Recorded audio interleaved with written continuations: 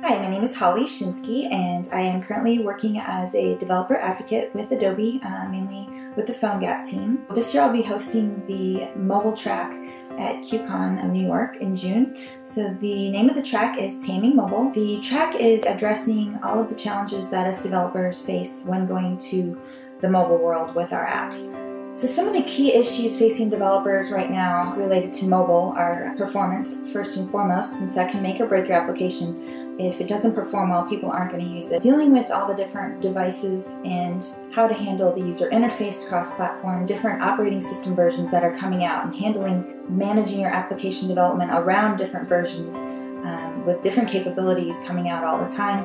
It's a much bigger challenge than what traditional developers have been faced with in the past. I'm most excited about all of the help that us developers are getting in the mobile space now, with it becoming such a focus. Now we're seeing all sorts of great tools and user interface help, for developers who are not designers.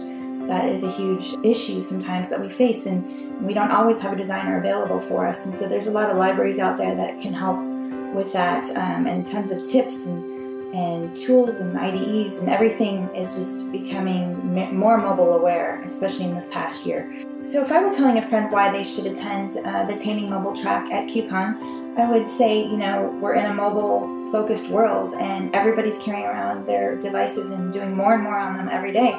So as a mobile developer, it gives you a much broader reach and also makes you more valuable to your employers. To have a mobile presence is huge, and when they don't have it, they can lose credibility. So I think that it's a win-win all around.